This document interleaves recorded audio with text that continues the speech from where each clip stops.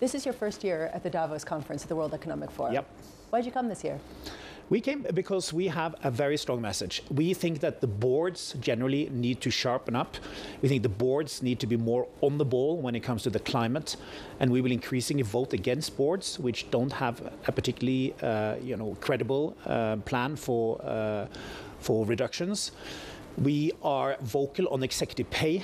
We think in particular in the US, the corporate greed has just gone too far.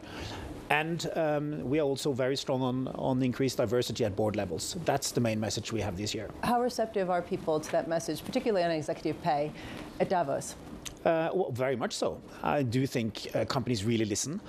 We had some against votes last year, and following which the companies want to, have a deeper conversation with us, and we are seeing some effects in terms of different packages this year. A lot of people are talking vocally about the importance of leaning into ESG and continuing to be to put an emphasis on it, and yet behind closed doors, people are investing that much more in fossil fuels. You have even Germany investing in coal once again in order to try to fortify the nation ahead of potentially a disruption in the energy system.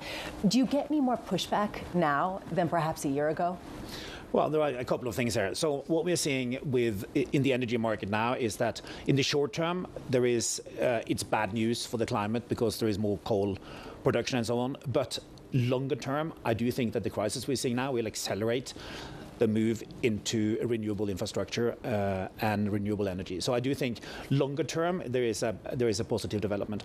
Now then you have the whole thing about backlash against ESG, and we think it's really, really seriously bad. We think that ESG, that is just not politics. It's common sense.